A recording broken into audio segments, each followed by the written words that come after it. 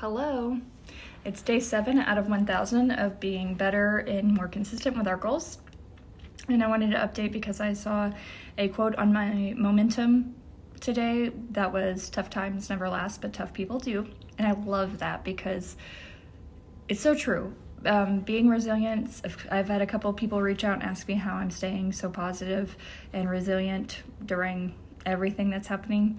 It hasn't been easy, and I have a lot of friends that I'm leaning on and loved ones that I'm leaning on, but life keeps going, right?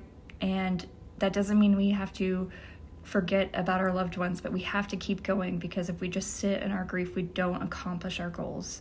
We don't honor them. So I am pushing myself to keep going by pushing myself to study so that I could honor my dad. Stay tuned for part 2.